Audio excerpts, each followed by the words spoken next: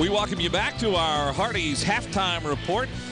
We were hanging around Cameron earlier today, and normally it's just an empty gym, but we found some activity going on that we thought you might be interested in. My name is Bridget Mitchell. I'm from Trenton, New Jersey. I'm a junior here at Duke University.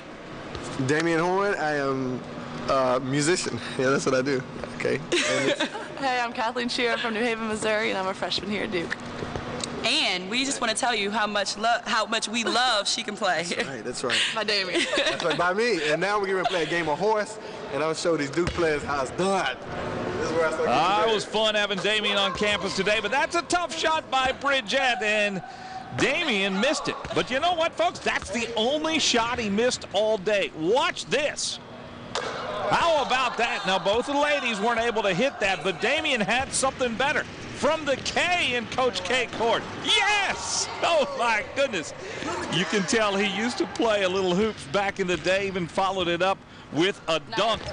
Damien showed us something on the court at Cameron.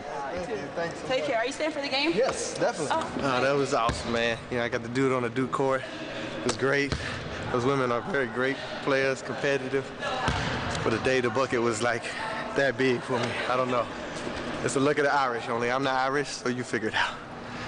Peace. That wasn't the only time we saw Damien. He was playing his guitar and singing in front of the gorgeous chapel here at Duke. And, of course, it had to have been She Can Play, our theme song on women's hoops. She's a fighter with one goal, full of desire to win it all. Oh, she's a survivor